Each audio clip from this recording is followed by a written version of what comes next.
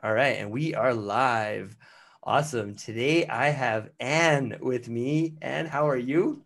I'm great, thanks. How are you doing? I am well. I'm well. I usually try and like think of when the first time I met the person. So I'm trying to think when you and I first met. It's been So I do you remember? remember, Oh, you do? I do Okay. remember. Yeah. So it was 2013. I, at that point, was working at a charity and was in the process of launching a Bitcoin donation program and had called like a couple of people in the space. I think I got connected, can't remember who it was through, but I got connected to Joseph and invited him for coffee, and he brought you. And so the three of us just like shot the shit. We're talking about Bitcoin at a Mercado on Toronto Street. And that was the beginning. It was still like such early days. And then What that year was did you say? 2013 or 2013. 14, Oh, okay, 2013, 2014. Yeah. yeah, late All 2013, right.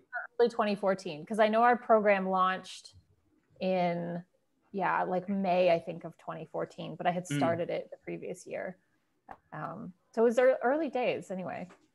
Interesting. So, let's maybe start with, I call Bitcoin like the tech. Well, it's like the financial singularity of sorts. But before you discovered Bitcoin, curious, like what's your backstory? Like where you coming from? What's your lens into the world? Yeah, so I always call it my pre-blockchain career. It was actually in humanitarian aid. So I graduated from my MBA and went to work with Doctors Without Borders, which is an international medical organization. They go into about 100, how many countries? 70 countries around the world with different medical projects. And so the first job that I ever had leaving school was working in Central African Republic in a pediatric malnutrition emergency program. So I moved to a place where, it was this tiny village in the middle of nowhere, thatched huts, no water, no electricity. So it was really quite an incredible experience from a variety of perspectives. First and foremost, it was about learning how to adapt and learning how to solve problems in a place where you have access to nothing, where the nearest shop to get things that you need was 2 or 3 hours away. And anything you needed that was complex or had to come from Europe, you're looking at 3 weeks to 3 months. So I can remember one time, our generator broke. We didn't have lights for the hospital, and we Mm. had to figure out what we were going to do about that because we had, again, like a 3 week time frame to get the part in. And so we ended up driving the car around, taking the battery out, connecting the battery to the generator system, and then doing that again when the battery ran out. And so it was really just this whole process of learning how to do things when you're resource constrained. But the biggest thing I think that I learned from that whole experience was just about how inefficient money was, because we were in the middle of nowhere. Everything was cash. At this point, it was 2010. Mobile money was like, it existed in Kenya and Pesa had started, but it wasn't pervasive by any means. And so we had 200 staff members that we had to pay in person in cash twice a month. And that was my job. And so part of my role was to carry knapsacks full of cash through jungles, military checkpoints, rivers. Like Okay. there's a picture of me in a dugout canoe with like a knapsack with like $7,000 on my back, and you can imagine how far $7,000 goes in Central African Republic. I mean, it's like a multi-generational fortune. Um, and so, I look back on that time now. I was 25 years old. I don't know how I didn't die. I really don't know how I didn't die. And so that for me was really a bit eye-opening. I mean, I didn't expect, that wasn't what I expected going, on a mission for medical humanitarian aid, was to sit there like moving money, manually counting bills, and having people show up and put their fingerprint on their pay stub to show that they'd received it. But the cash was actually a huge problem beyond just the like administration of it. I mean, it was unsafe for our staff. We had to change the day we paid salaries out so that we didn't create a pattern where someone would know, okay, it's payday at Doctors Without Borders. Let's go in and ransack the compound. And so it was really a bit of an education in how outdated our money systems were. And so for me, when I learned about Bitcoin in 2012, the first thing I thought about was that, like imagine if from Europe, we could just click a mouse and Bitcoin would get transferred into the cell phones of all of our staff worldwide. I mean, just the efficiency of it alone. But then the safety that would create for, both the international staff that was carrying this money, but then also the national staff that would, have to pick it up in cash. And so it really, for me, was a transformative moment learning about Bitcoin and realizing that, this currency had implications that were so much broader than I think even the people who'd created it or the people who were, in the early community had thought about. Mm. Cool. So that's a pretty interesting story. I didn't realize that. I knew you were with Doctors with Borders, but I didn't realize it was. That sounds pretty intense. Yeah. So moving forward. And that's like around what year? You said prior to 2012. Yeah. So I started with them in 2010, and then worked with them in a couple of jobs, more on the fundraising and marketing side, for a couple of years, and then worked for Dignitas International, which was an HIV/AIDS organization, and that's where I started one of the world's first Bitcoin donation programs. We certainly weren't the first, but we were one of. And at that time, this would have been 2014 when it launched. And I can remember like the time when I wanted to start the program. I think Bitcoin was at like maybe $240 or something. And I had to convince my CEO that this was a good idea. And she was someone who was like afraid to use her credit card online. So I knew this was going to be a bit of a tricky endeavor. But in the end, I just convinced her. I'm like, look, we'll accept it. We'll sell it. It's just like a stock. And she said, okay, I think just out of probably ignorance of what the system itself looked like and that kind of thing. And we made about, at the time would have been like $1,000 worth of Bitcoin. By the time we launched the program, Bitcoin had dropped by half. It was like 130 or something like that, if I recall correctly. And so no one was donating at that point. Everyone was holding on to their money. And my predictions of Bitcoin at that point were not being validated. But it was really that program that kind of launched me into the Bitcoin community, because at that point I started to look, okay, I need to go and find some donors that are interested in giving. And so I actually got connected.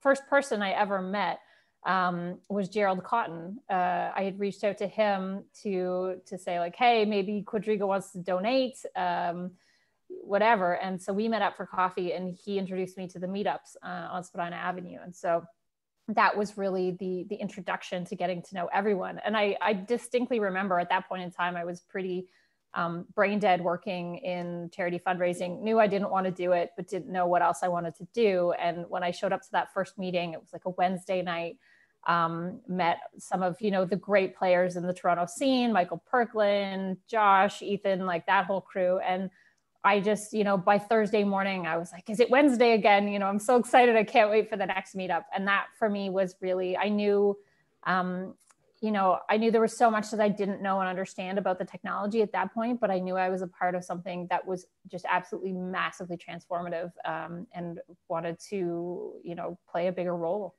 Yeah, no, I mean, whenever people ask me about my story, I always bring up meetups as well. And I always try and tell people like there's something really magical about meetups. Like you get random people that don't know one another getting together on a Friday night.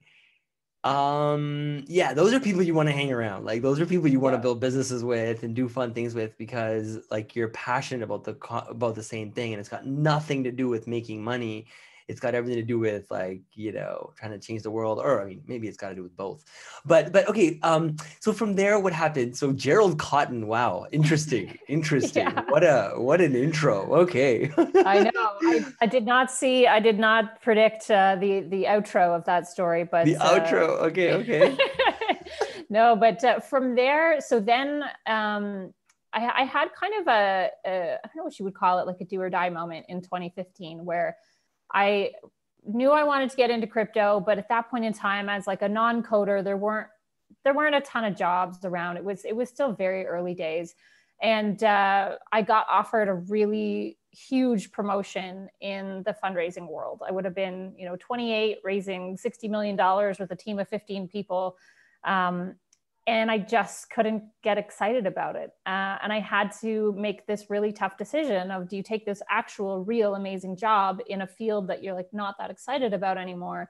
Or do you hold out, say no, and look for something in blockchain, which, you know, at this point I was really excited about. And I ended up turning it down. And it took me a year to actually find a job in blockchain. So it was not the smoothest transition, but I started working at Decentral for about 3 months and then moved over to Ledger Labs. There was, I think, a crew of about 5 of us, including Vitalik, that had started this company and doing consulting through them. And that lasted about 3 months, because at that point I got accepted to Singularity University, which was kind of another very exciting turning point in my life. So if you're not aware, Singularity is a kind of innovation hub meets think tank meets education center. And their goal is really to teach people about exponential technologies. So technologies like AI, VR, nanotech, biohacking, all that sort of thing. And how you apply those to problems around the world that impact more than 1 billion people. And the concept is that, you know, when we look to try and solve problems around the world, we typically go at it with a 10% mindset, where every year we make the problem 10% better than it was the year before. And they say, you know, it's not good enough. 10% is not good enough to stop climate change or to, you know, get clean water to everyone, or, you know, problems of that sort of nature. And it was really about making the shift of your mindset from 10% to 10x. So how do you make this problem 10 times better? And a really good example of how that type of thinking kind of works is like, if I said to you, if you could make the room you're sitting in better, how would you do it? And most people would say, well, I'd make my chair more comfortable, or there'd be more natural light, or the temperature would be warmer. If I said, how would you make your room around you 10 times better?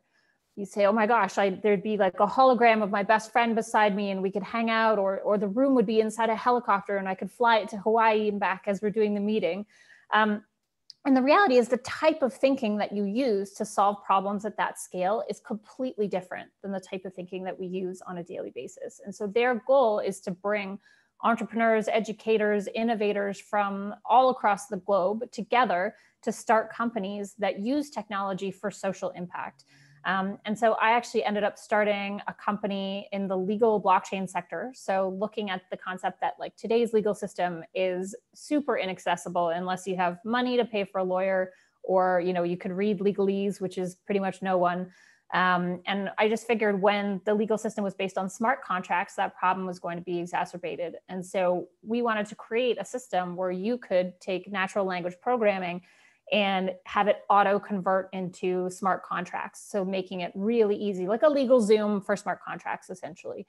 You fill in a little form, automates the code. And so this was 2016. So we were down at NASA campus working on this, a friend of mine who was a lawyer out of Italy. And we were so excited. It was just like, we thought this was the greatest idea ever. We started taking it to legal firms and saying, hey, like, this is what we're working on. And we're like, okay, so you know smart contracts. And they'd be like, no, what's a smart contract? I'm like, oh, well, you know blockchain, right? And they're like, no, what's blockchain? And I said, well, have you heard of Bitcoin? They're like, oh, that thing, I saw a headline. What is it? And we just realized that like the product, we were never going to be able to turn this into a viable company in the short term because we were just way too soon. It was, probably 8 to 10 years too soon for any type of product that you could actually bring to the legal market. And so we ended up shutting the company down, unfortunately, but I still think it's a good idea. In fact, I was at an incubator probably a year ago now, and someone pitched basically the same concept on stage that they were working at it. And I'm like, oh, okay, I got this. Like, I started this company. I know where you're going to hit your pitfalls. I know what the struggles are going to be. Like, great idea, good thinking. You need to pause this for at least another couple of years. So it was pretty funny. So started that company. And I had a company before that actually in remittances from the Canadian to Philippine corridor. This was like 2015. I was working on that while I was still working full time. But yeah, I shut that down for kind of the same reason, just that the market wasn't ready. You know, you go talk to all these people and it was too much of an education gap to get them to use it.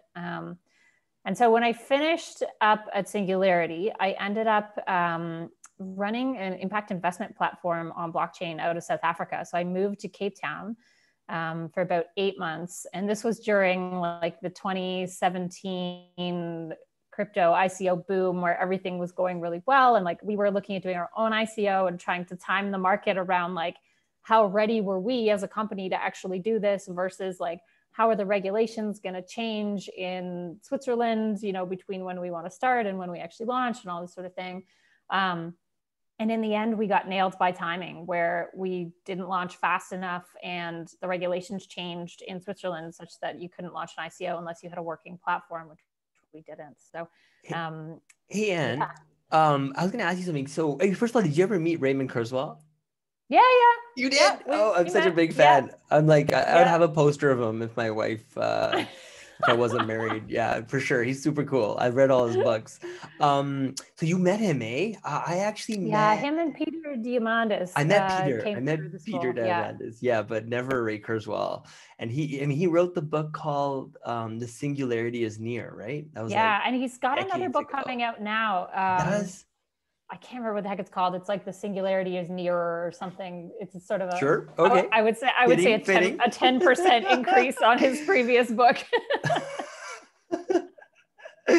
um that's a good one. But yeah, no, I was just curious to know. So okay, so a couple of things. So very interesting. So Doctors Without Borders, you kind of there's like a lot of things, right? But you get into Bitcoin through Gerald Cotton. Funny enough, you work with Vitalik, right? Like the founder of Ethereum at Ledger Labs. We kind of just fast forwarded through that one, but that's pretty epic. You get to teach, or what were you doing at Singularity University exactly? So at the time I was a student. So Mm. we were at NASA campus in Silicon Valley, and then they had, you know, the greatest experts in everything come through and teach us. So like It's Ralph on my Merkle bucket taught us list. about It's on my nanotech. bucket list. Before I Oh die, yeah, I want to go through that. So I'm you envious. definitely should. So I actually teach there now. I'm faculty with Nice. Singularity now, and so I go around the world and Boss. essentially, yeah, teach people about, you know, the greater potential of technology. So for me, it's about blockchain, but my perspective is very much about what's the greater good that blockchain brings. So most of the people that come through our programs come with this stigma around Bitcoin and blockchain that's like, oh, again, you know, this is what we've always heard. It's about drugs. It's about, you know, trafficking. It's all these negatives about the technology. And I say, okay, you know, let's look at decentralized ID. For you, you know, maybe it doesn't actually add that much value, but for a woman in Saudi Arabia who's trying to flee her abusive family, having decentralized ID is really important. Or you look at, you know, inflation, for example, which is a very basic example. You know, in Canada, where we are, inflation is not a huge issue. It's not something where people are crying out loud for support, but you go to Argentina, it's a huge issue. You know, you go to Venezuela, and it's not just a financial issue, it's actually a humanitarian issue because people are starving because they can no longer afford food. And when you take that type of lens on it and you take people out of their own shoes and into the shoes of someone in a place where, you know, government systems might not work that well, or the financial system isn't as stable, and they can actually start to understand why this is so important. So pieces around free speech and turning off internet. You know, if you're, again, in Toronto, it's like not such a big deal. If you're turning off the internet in Sudan, where they're, you know, murdering people in the streets, and you need to talk to the BBC, that's a big problem. So like a blockchain-based mesh network in Sudan, very important. In Canada, less so. And so it's really about helping people understand, yeah, what are the broader potential applications for the technology, but then also thinking again, like we're at this really interesting point in society where you can see with what's happening in the United States and in a bunch of other countries, these systems that we've built up over time, these institutions are falling apart. They're crumbling because they weren't designed for today's society and they just don't work. And so we have this opportunity to really redesign society from the ground up. And what would that look like? If you had the opportunity to completely design, you know, your city state, your structure that you use for governance right from the ground up, what would it look like? And that gets people to really think about, okay, what's working, what's not? You know, why is government centralized, or why are countries centralized around government? Why are they not centralized around the individual as, you know, that piece creating this whole decentralized network of citizens that work together and interact together? And so I think for me, Singularity it's about understanding applications for social good, but also breaking apart everything that you know as a person that's stable around your life and saying, hey, like this could be so much better. What are you doing to make that happen? Hey, and I gotta ask you a question. So I believe one of the most like contrarian and exciting things about the singularity idea is this concept of stopping and then eventually reversing the aging cycle. Yes. Do you buy into this, or are you like, hell no, it's never happening? I 100% think it's happening. It'll happen. The question is really, will it happen in our lifetime? I think it will happen in our lifetime, but not for us, for the next generations that come. So Wait, probably not your, so it'll not happen in our lifetime, but not for us. What does that mean? So like it, you know, if it you're comes, not then going to be able to live forever, and your daughters aren't going to be able to live forever, but their children might.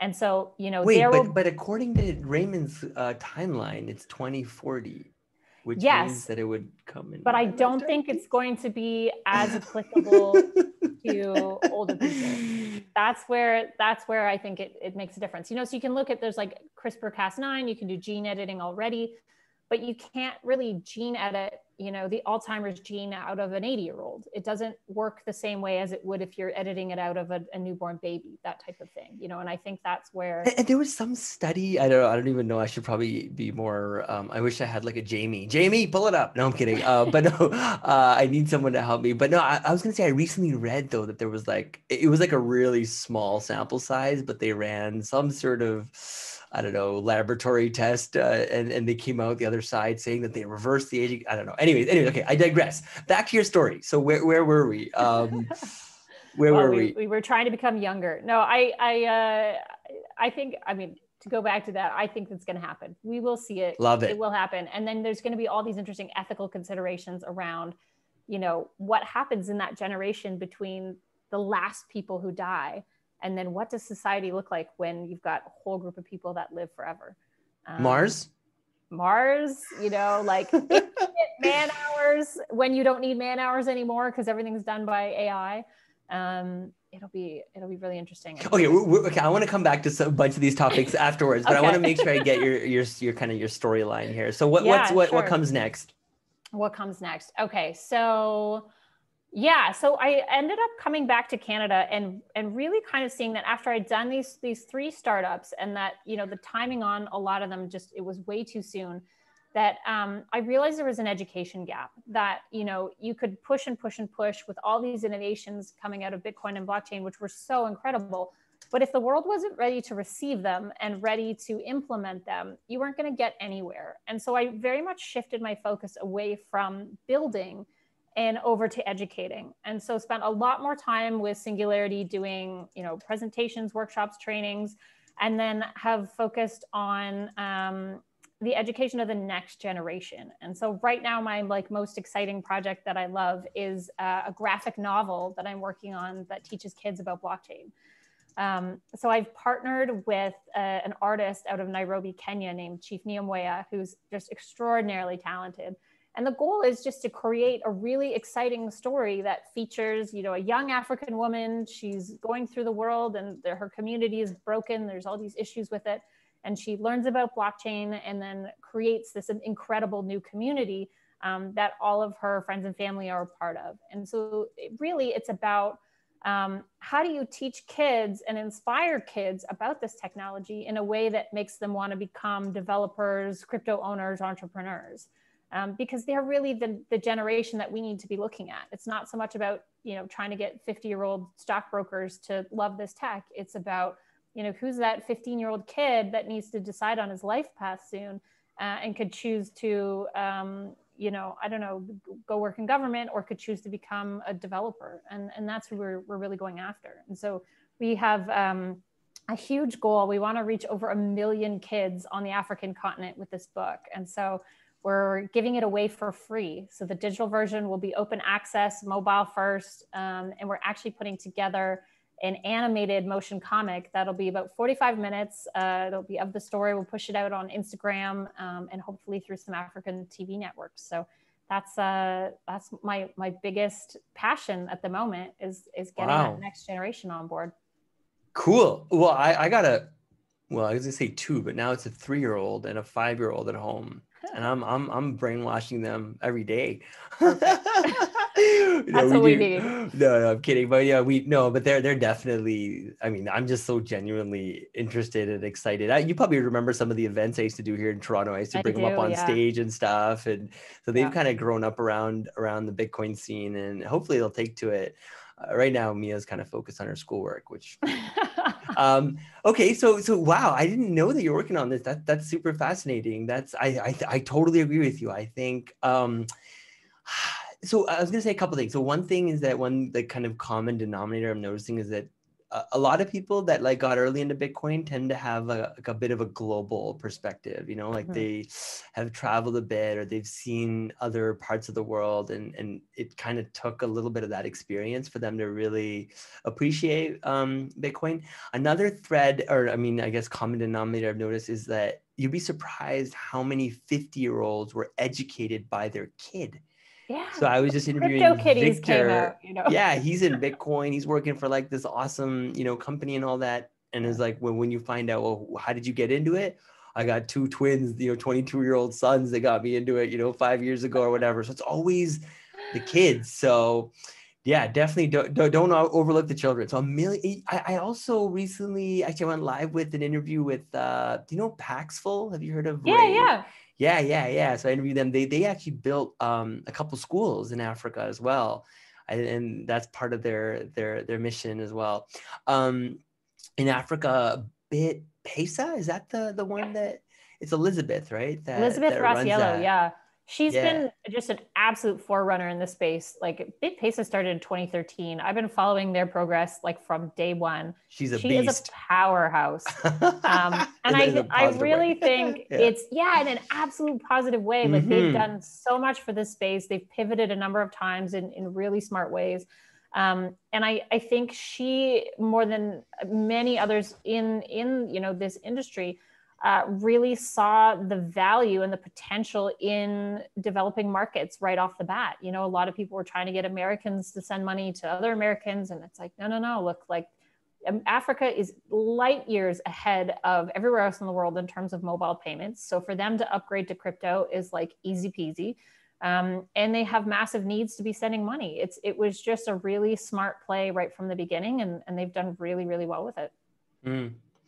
Yeah, I was gonna say if at one point you want to make like an Indian author collabo with the children's book in India, that might be something we could work on as like a phase 2. That'd be fun. Lots of kids in India. We're open to it for sure. I mean, the bigger hope for this project is that we'll work with different artists from all around the world who share kind of a similar story, but that's like culturally relevant to where they are. I mean, one of the stories or one of the storylines that's going to be in the book is about how the main character gets, pulled over and shook down by the cops. And that story comes from the author's life. It comes from Chief's own life. It's things that happen to him, and stories that he sees in the headlines are things that he's weaving through this story. So it's very relevant for, kids that they look around their world and say, oh, this happened to my aunt, this happened to my dad.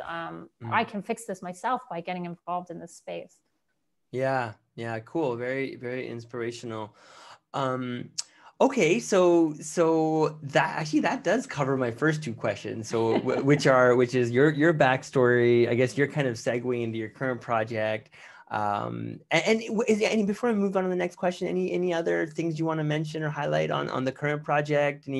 Sounds super exciting. Definitely have my support. Let me know if there's any way we can help. But yeah, I mean, we've had incredible support from across the entire blockchain industry. Like we've gotten grants from Interchain Foundation, consensus grants from Conflux Network, Algorand, Cardano. Like people are really coming together from all across the space to support this. And so we're in Gitcoin grants round 8 launches soon. So if anyone wants to support the project, they could do it there. And The other Yeah. person that came to my mind as you were speaking was Connie. Have you ever worked with BitGive, or do you Yes. know Connie? Yeah, Connie Mm-hmm. actually has been interviewed for another book I wrote that's coming out in January. Mm-hmm. It's very niche, but I think still an important book. It's a guide essentially for charity fundraisers and how to establish cryptocurrency donation programs.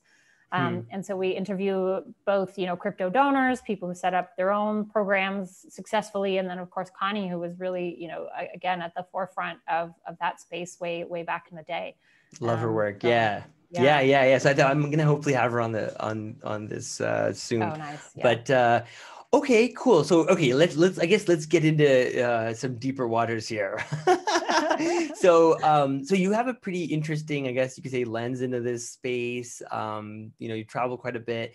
Just curious, what is one like truth that you hold to be, true, that most others in this blockchain space would, maybe disagree with you on, or Bitcoiners would disagree with you on?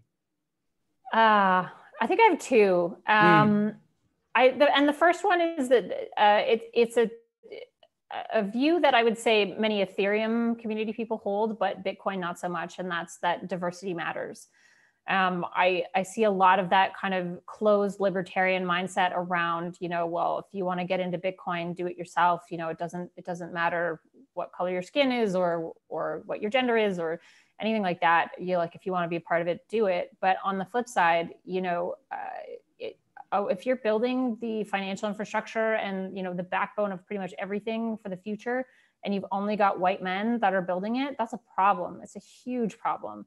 And so I really applaud the initiatives more in the Ethereum community that are looking to get more people of color, more women involved, looking at what are the barriers to having people join in and try to break those down. And I think Ethereum and some of the other incredible blockchains that are out there that are doing similar work are probably going to prevail in a bigger way because they are including everyone. And I think to just have very closed teams that look a lot like you it's not a way to create something that works for the entire world. And so I hope there will be some growth in mindset around that moving forward. I'm actually interested, because like you mentioned, you were you were in the space back when Ethereum was probably just an idea still, right? Yep.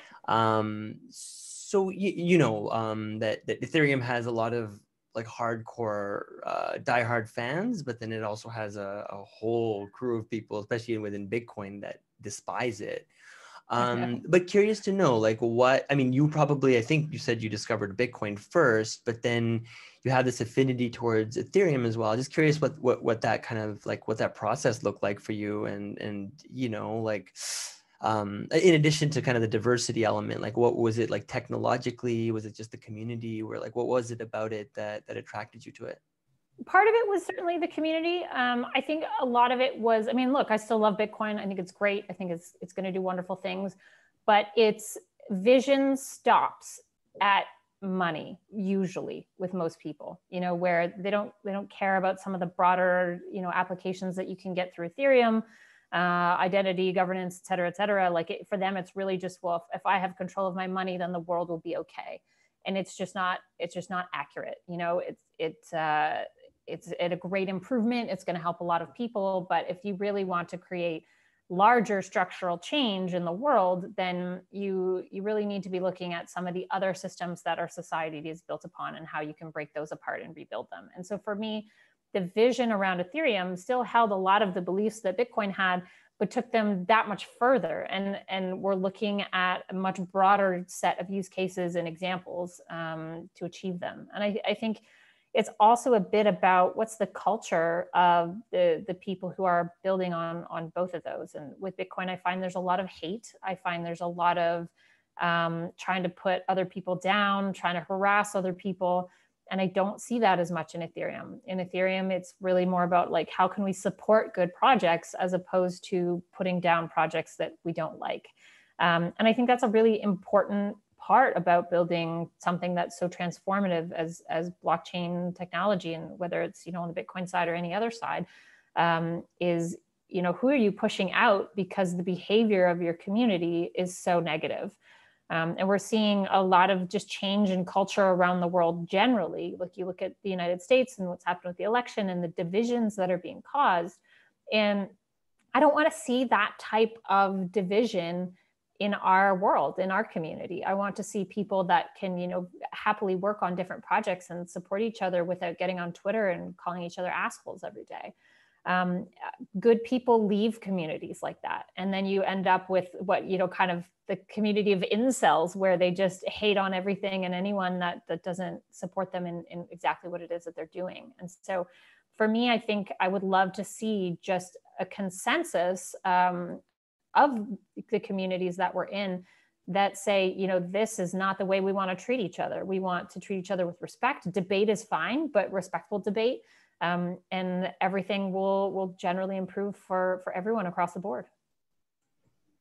Well said. So you also said you had two things, right? Was there a second contrarian belief you wanted to share? So my second contrarian belief, please don't shoot me for this one, is that I think there is a role for banks. I think there is a role for institutions, particularly during the transition phase to getting everyone, off the old system and onto Bitcoin. I think a lot of people just, when they're trying to convince others to use cryptocurrencies, their first thing is invest all your money in this, get rid of everything you're doing, go 100% in Bitcoin. And that's not how people work. There's not enough focus on, strategies that will actually slowly get people on board. You can liken it to something like veganism, right? So if you've got a meat eating community and you say, go vegan, it's the only way, the number of people you're going to change to actually do that is very tiny. But if you say, hey, what about if on Wednesdays you just had a vegetarian meal? And then, a year later, okay, what if you, try a vegan meal on Tuesdays as well? The actual change that you will achieve will be much greater. Many more of those people will move on to become vegans. But if, the same thing with Bitcoin, a lot of people say, okay, you should be investing in this. You should be putting everything you own in this. When the reality is the best technique that I know to convince people to get onto Bitcoin is to say, look, invest $1, spend a really interesting evening learning something new, put $1 in. You don't care if you lose $1, it doesn't matter. And 100% of the people that I talk to about with that mindset will actually go on and do it. And then typically they'll put more money in later. And so I think, so that's sort of the first element is what's the narrative that you're using to try to convince people to come on? But then I think the next piece is you have to work together with today's system to bridge that gap. You have to work with, what we have today to help people make that transition, both, at the retail consumer level and at the enterprise level. And so I think the narrative again of break down the banks and that sort of thing is maybe aspirational, but not realistic in terms of actually achieving the goal of getting, worldwide Bitcoin adoption. Work with the banks. That's your. I was going to say a bigger. Don't quote it like that though. That sounds horrible. Yeah. No. Well, hey, no. I think. I mean, well, yeah. I think it's important to try and work with them. I mean, you have to because they control the fiat network and the system. So if people want to get money to you, you have to work. I know it's kind of contradictory to say it, but I get what you're saying. Okay, lots. Now, in terms of, I guess, that same question, but as it pertains to the world at large, I was going to say, before I even go to that one, veganism is probably a contrarian belief within Bitcoin. That is very true. Very true. I am not vegan, but I would not go hunting there for my first converts. I started we were kind of living in the downtown core for almost 15 years, I guess 20 years. And so just recently moved out to the burbs, and first thing we did was get a barbecue. Yep. Been barbecuing every day, but Yeah. I eat meat and vegetables, so I don't know which Yeah. camp I fall into. I'm a Okay, big meat fan, so big I meat go to the fan, steak. right? Yeah. My wife's from Colombia, so yeah, we do the steak thing way too Nice. often. And that's probably not anyways, okay, we'll just stop there. But yeah, so my one of my like kind of I got a bunch of others kind of tinier questions, but one of my questions that I like asking is the same as the last one, but as it like what's one truth that you hold, but as it pertains to the world at large, so outside of our blockchain Bitcoin ecosystem, are there things that you kind of look at and you're just like, oh my god, like nobody gets this, like, but why is it? And I don't know, I mean, I would, by the way, I would say one of my biggest ones is the I'll live forever thing. So we Oh already touched yeah. on that one, so let's leave that one aside. But Yeah. just coming from the singularity camp, I mean, I'd imagine. Oh man. Yeah, one of my contrarian views. I don't know. I think one that's maybe not quite as global and maybe more relevant to like the crypto space is I think that sometimes some censorship is a good thing. I know we see a lot of narrative around, this should be censored and you should be able to say whatever you want, wherever you want. But I think that in order to create a better world, that some censorship is totally acceptable. And that platforms should have the right to decide what they're censoring to a certain degree. And I think obviously there's a level, and there's the contrary to that is if you're in a country where you have an authoritarian, oh my gosh, I can never pronounce this word, authoritarian government, that what they control, they shouldn't have the same level of control around some of that stuff. But I do have concerns about social media and what's being said on that, and how it creates division in society as opposed to cohesion. And I think, this pandemic is such a small challenge in comparison to what's coming. When we look at the changes that climate change are going to bring and the damage that's going to happen and the amount of international cooperation that we're going to need to stop some of this, we need to bring people together and not to divide them and not to create conspiracy theories and all these sorts of things. And so I don't know how you find the happy medium in that, where people aren't being harassed online in ways that can't be stopped, but people are also not being silenced in places where they need to speak out about different things. But I think there needs to be some kind of balance there, I think, to really help us create a society that's more prepared to deal with huge challenges like this one, and climate change and the migration and that type of thing that's going to come from it, so that we're better prepared. So I don't know. So when I think of censorship, right? So like, for example, I just started this whole YouTube thing, right? And now I'm starting to get like some pretty legit comments, but I'm not gonna lie, there's like your share of people just coming on there shilling like just weird stuff, right? And obviously I don't want them anywhere near my so I'm deleting their comments because it has nothing to do with anything. So I'm for that type of censorship. Like if it's your own private company or domain or something and someone's saying something that you don't believe in, and you should be able to censor. Where things kind of get a little dicey for me is like you said, on the government side. So the question is are you advocating for, like, you think, like, I mean, there's such a like awesome example right now, like literally this morning I pulled up Twitter and I see Donald Trump's tweets being, I don't know, like not censored, but like just like all these like blue exclamation points and like, hey, we're not sure about this one. And it's like, that's kind of cool that I guess that happens, but it's also worrisome as, like, you heard recently, like the government officials are all coming on, they're like, how dare, Jack, censor us and blah, blah, blah. So I guess my deeper question is like, yeah, like governments. So like, where should they be stepping in now? And should they be like, well, no, Twitter is not just a private company. It's a platform that humanity, kind of relies upon. And therefore, but like, you know what I mean? Like, where is that? Like, how do you draw that line? It's an interesting question because I think, historically where government was the be all and end all, and that's where the truth came from, and et cetera, now you could really say that governments don't actually run countries anymore. They run public goods. but they don't really run countries. That's, you know, tech giants, it's Jeff Bezos, it's Zuckerberg, it's et cetera, et cetera. And so then is there a mandate for government to do more regulation there, to say, you know, this is okay, that's not okay, because it's based on, you know, an elected system of representation, you know, so it's hypothetically the voice of the people. What I think I would sooner like to see is maybe the voice of the people who use the platform being involved in the decisions around censorship. So you get some kind of democratic system within the platform itself, where people decide, you know, as a community using this platform, this is what we want, or this is not what we want, you know. So for example, you could say, is there a second set of rules for government people who are tweeting? Are they required to back up every fact that they tweet out with like the source of where that came from? On the flip side, I'm not sure that really changes anything, because the reality is you can take any statistic and make it, twist it and move it and make it say exactly what you want. And find a source.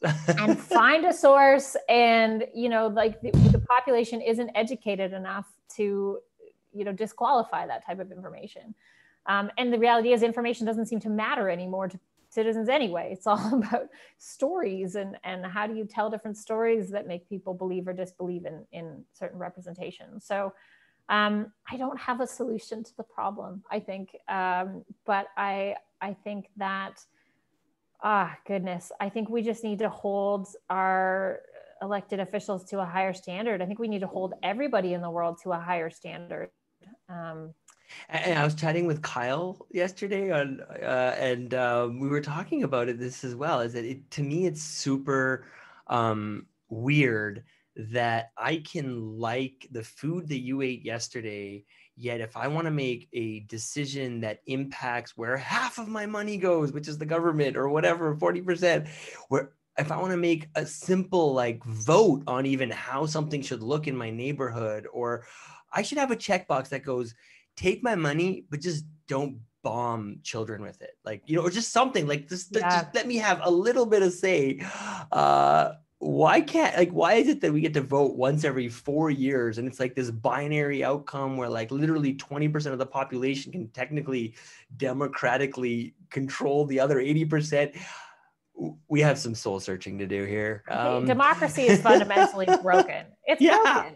But the question is, what is the next system that replaces it? You know, and I don't know what that is. I don't know what that looks like. You know, you could have some kind of direct democracy where you're voting on every issue, but then, you know, you look at some of the people who have the right to vote, as they should, but I'm like, I don't want you deciding about where things go. You know?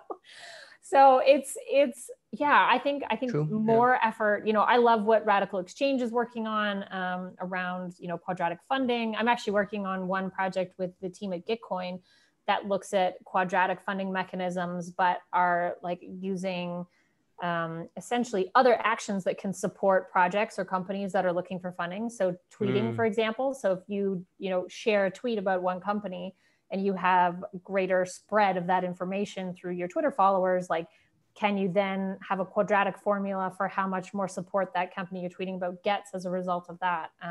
So there's some interesting modeling around new economic systems and new ways of running economies that, you know. Sorry, I'm trying to think of what quadratics are. It just took me back to engineering school. I'm just like, A squared plus B squared is the square root of it. I'm gonna look stupid right now. But let me come back. Okay, so quadratic funding. Think about this. You can do quadratic funding, you can do quadratic voting, but the funding one I find a little bit easier to explain. So quadratic funding, essentially, imagine you've got like a matching program where, you know, there's a platform full of companies that want your funding and there's a big match pool. And so if you donate like $100, it'll get matched $100. So the problem with a system like that is like, so you could even have it in the community. So let's say there's like a community and everyone says, okay, here's 10 projects that people have come up with to make our community better. One is streetlights, one is flowers, one is whatever. Someone with like $10,000 could just go in and say, okay, I want to fund this one thing. They get all the matching money and their project is supported the most because they have the most money. It's just essentially gives a lot of power to people who are rich. Whereas all these people who really like want, like if you had a community where one person wanted flowers and put $10,000 toward it, and you had 10,000 other people that wanted a new bridge across a river, but only had $1 each, then that shouldn't match, you know? And so quadratic funding essentially is a funding mechanism where your project receives a higher proportion of the funding money based on the volume of people that support it, as opposed to the financial contribution. Okay, cool. And so the same thing can be applied to voting, where like if you have, let's say it's the same situation, you've got 10 projects, you have 10 votes, you can vote like, you know, yes or no on one of them. It doesn't take into account the fact that you may care like so much about one of these projects and not care at all about the other 9, but you can still only allocate 1 vote to that project you really care about. In a quadratic system, you could put all 10 of your votes on that one project and vote not at all for any of the others. But what's really cool is that, so let's say you have 1 vote, it would cost you like, so if you want to put 1 ballot in, it costs you 1 of your votes. But if you want to put 2 ballots in, it costs you 4 of your votes, and 3, 9 of your votes. And it goes up quadratically so that you can't kind of stuff the ballot box. So it costs you more and more and more money if you want to put more ballots in a particular box. And so again, it comes back to like situations where, you know, like you want to support something and you have a lot of power. It reduces that power quadratically and gives more of that power to all the individuals in the community. A little bit off topic, but I was gonna say, did you hear? Do you know who Sam is, the FTX guy? I've heard of him, but I don't know much about him. I don't know if it's true or not, but I just saw this morning that he had donated. He was the second highest donated to Biden's case. So this or Biden's literally run comes back to the book that I wrote on cryptocurrency donations. And when you look at like the political scene, charities aside, who are already not taking advantage of this, but the political potential for crypto donors to have impact, if all of their representatives started taking crypto donations, would be absolutely monumental, right? I mean, like, that's huge. This guy kind of came out of nowhere, according to traditional media and traditional circles, and was able to drop this huge amount of money on that campaign. But then again, you know, it's like, how much power should one guy with $5.2 million have versus, you know, an entire community, 5.2 million people that only have $1? Should they have more say than this one man? And that's kind of the background of quadratic funding and quadratic voting. Yeah, fascinating. I find a lot of this stuff interesting. I just, it's just, there's just so many hours in a day, you know, it's so hard to like just do everything, but fascinating. I do think blockchain is fundamentally going to not just change money, even though I do think that is that should be where the focus is, because I mean, the thing that I want to see come about is like a free market, like a real free market. And to me, to get that, you need to solve money, and money is 1/2 of every transaction. And therefore, I like the fact that there are these like gladiator type people that run Bitcoin that are super mean, and, you know, they're just like, it's going to happen no matter what, you know. But then Ethereum is, if you think about it, it's fitting, right? Because they're a little bit more like diversity and like move fast, break things, and, you know, dressed up like unicorns on stage and like weird, funny things. Like, I think, you know what, at the end of the day, people should get to choose what they want to do. It's like, and, you know, I'm sure Ethereum fits like it does fit a very important need in terms of experimentation and new ideas. And if you look at a lot of the, you know, innovation outside of just money, I would say that, you know, Ethereum's kind of taken the lion's share of a lot of that. Okay. So I think you've got through my American Gladiator, like my 4 crazy questions. So I got a couple of kind of follow-up things that I was thinking about while you were talking. So Ubi, so you've seen this like singularity, you're kind of bought into this singularity thing. Okay, so like AI is emerging. It's like, you don't need to be sold on this notion that like something is coming down the line here that will fundamentally change humanity. So where does Ubi, first of all, what's your thought on it? Are you like pro, con, in between somewhere? I think it's really interesting. I was really sad fundamentally when the trial in Ontario of it got canceled. I think more than anything, the world needs information. They need research on what are the outcomes of this. Like that, had they actually pushed that forward, we could have seen what the outcome was. But in a way, what we're experiencing right now with the pandemic and the government transfers is a bit of a proxy for that in a way. There's certainly restrictions around what people could do and what they might be spending it on. What I would really love to see, and I haven't seen, and it's probably out there somewhere, is really just a calculation of where's the money going to come from.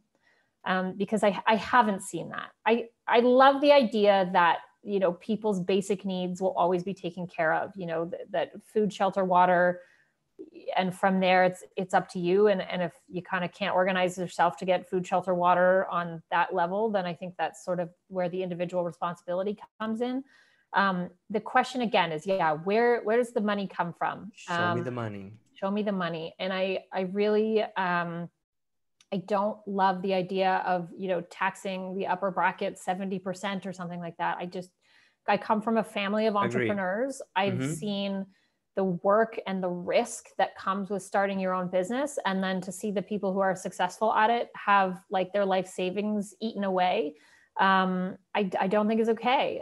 I really don't. And so for me, that's a really big question, is when jobs start to disappear. Fundamentally, I think the taxation system just needs to change completely. We need a 10x redesign on how governments collect money and then what they're doing with it. And that for me is a really big one. I think I've seen a lot of how government works through friends and family that work in that space. And I'm unimpressed with what they're up to. I'm unimpressed with, more than anything, not the actions, but the process and the inefficiencies and the bureaucracy and, the amount of money and time that gets put into propping up, employees that don't do a whole lot. And there are some great people that work in government. There's some great programs that come out of it. But I heard a stat that, I think there's like 100,000 federal employees or something. Don't quote me on the stat, but basically that they had fired 7 people in an entire year with the entire federal government. And so I just don't see that being an effective way of actually, operating a system that has so much money.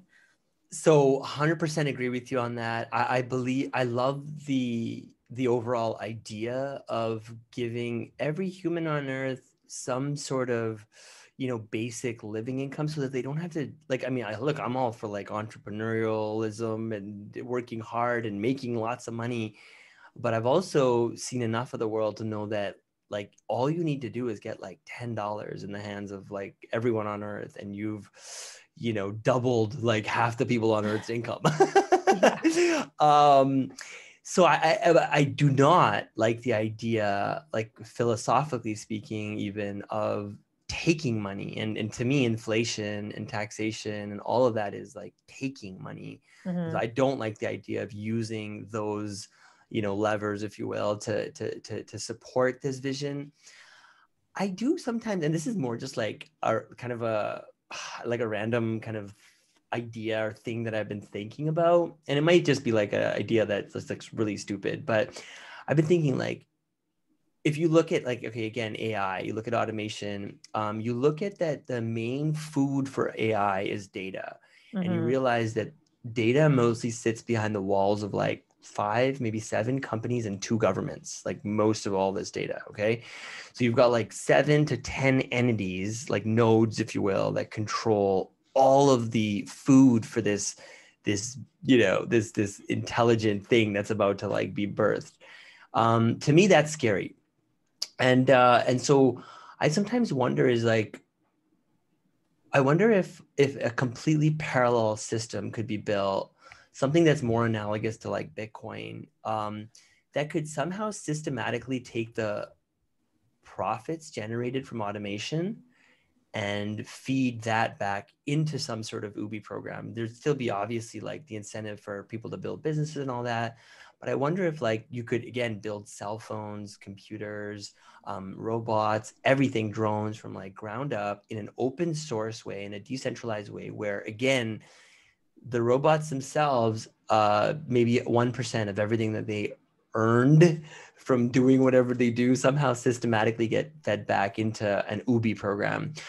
The closest thing that I've seen to this is something called Good Dollar by the founder of eToro. Oh yeah. Yanni Asai is like, I think one of the smartest people out there. His name is on the Colored Coins white paper. He's been in Bitcoin longer than anybody I know. And he is working on, he spoke at the OECD last year as like the keynote speaker. So this is something that's not like, oh, cute, and like there's a nice white paper. It's like, you know, the top governments of the world are going, hey, look, this guy might be onto something. Anyway, so maybe I'll just stop there. A bit Yeah, preachy, I but love, I love no, that stuff. Mm-hmm. I think that idea is really interesting. I think on as an alternative, as opposed to, you know, taxing money or getting money from robots or whatever and giving it out, you can also achieve the same outcome by driving the cost of things down. And so when you look at energy costs, for example, and how they're very high for people in Canadian winter who have to pay to heat their houses. Well, if you're running solar and you drive the cost of energy down as close to zero as possible, that cost disappears. You know, if you can build a house with 3D printers as opposed to with, you know, a team of construction workers, the cost of housing goes fairly close to zero. And so you can kind of actually achieve the same outcome without having to take money from people in the same way, by investing in these exponential type technologies that will actually help create this abundance of everything for everyone. So if Raymond wants to hop on board with, you know, this project you and I are crafting up here, we'll think about it. We'll put him through the interview process. We'll think about it. We've got a lot of candidates. You know, it's a tough space. Yeah. Okay. Yeah. This has been delightful. Was there a question that you wish I had asked that maybe I didn't? That's one of my final questions. Oh, I mean, most of the closing questions in Bitcoin interviews are like, where do you think it's going to be in 5 years? Like that type of thing. What I want to know from you, I'm going to ask you this question. You can answer it. Mm-hmm. Where do you think the blockchain industry is going to go wrong in the next 5 years, and how can we stop it or fix it? Oh, you're turning the mic on me. Mm-hmm. Where do I think we could go wrong? I think the thing that I've seen over and over again where most people go wrong is they come from a place of like, what's in it for me, instead of like, how can I serve? And in the Bitcoin space, there's enough obfuscation, there's enough technical mumbo jumbo that we can hide behind to screw people. And I've seen it happen with the ICO space. That's why I was pretty like outspoken about, you know, putting guys like Tone Vase on stage, if you remember, at my events. I'm not against people fundraising, but I'm afraid of like false promises and white papers that people are, and humans just generally have this desire to, you know, want to get the next Bitcoin. What's the next Bitcoin? Oh, well, it's this thing that came out last week. And no, like Bitcoin is the next Bitcoin to some extent. And so I worry about, just people getting fleeced. And that's partially why I'm doing these like daily 2-hour, 1 hour long, like exposés on, you know, on at least what I think, and getting my feelings out there, you know? So I think that's where we could go wrong again, is people just trying to screw people. And what ends up happening, you know, and that comes in the form of different flavors, like exchanges going, we're just going to list the cheapest coin because, you know, Indian people love cheap coins, you know, or something like that. And it's like, wait, but like, what are we doing here exactly? Are we building casinos? Are we trying to build like a gateway into the future here? What are we trying to do here? So I find like the free market can be a bit, selfish, you know, and I know it's a function of it, but I feel like actions taken along those lines instigate regulators to come and, you know, throw the hammer down, and regulators won't have the time or the money or the energy to sift through like, oh, well, Bitcoin is different from this new, you know, shitcoin, and so that all of it gets squashed and humanity gets pushed back. So that's my biggest, you know, one of my biggest concerns. Nice. And you? I like it. Yeah, that's a big one. I would hate to see if there were some kind of like, I think one of the pieces around on some of the technologies is there's so much FOMO and so much hype, and like get it out fast and get it out quick and get all these people on board. And when you're building such a base layer of society, I think slower is better. I think making sure it works 100% before it goes out to, you know, particularly ordinary audiences is really important. And so I think a lot of the pressure that we put on some of these communities and projects to produce as fast as possible is actually a real negative. I think we need to take our time, make sure it's perfect, because you get one big hack, one big breakdown, one big something, and it could all be over. And building technology is easy. Building confidence in a community is actually really difficult. And so I want to make sure that we do it right. We do it right the first time.